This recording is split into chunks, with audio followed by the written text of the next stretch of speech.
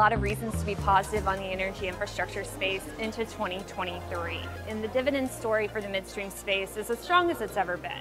Companies are growing their dividends again, and we see generous yields across the space. The underlying index for the Alerian MLP ETF was yielding 7.4% as of early February.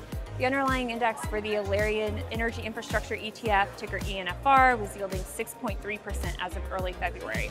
So generous yields being backed by strong trends for dividend growth. We also see the free cash flow theme for this space very much intact. That's been a tailwind over the last 2 years. Companies are spending a lot less, they're generating excess cash flow, and they're using that excess cash flow for dividend increases and buybacks.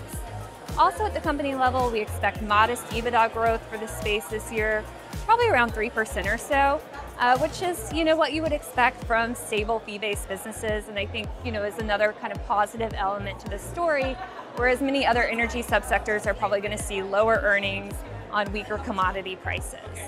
From a macro perspective, I think the environment is going to be very supportive for the midstream space.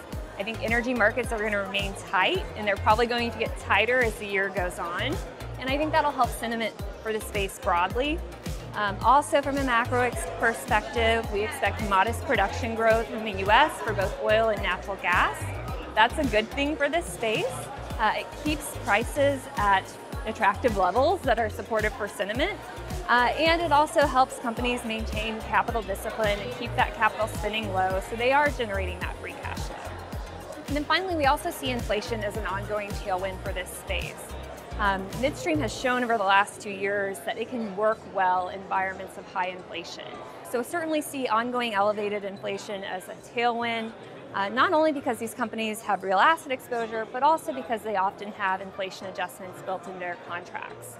So to kind of sum all of that up, I think there's a lot of reasons to like midstream in 2023 from both a company level perspective with free cash flow, increasing dividends, buybacks, but also from a macro perspective and just the ongoing strength in energy markets and ongoing inflation as well.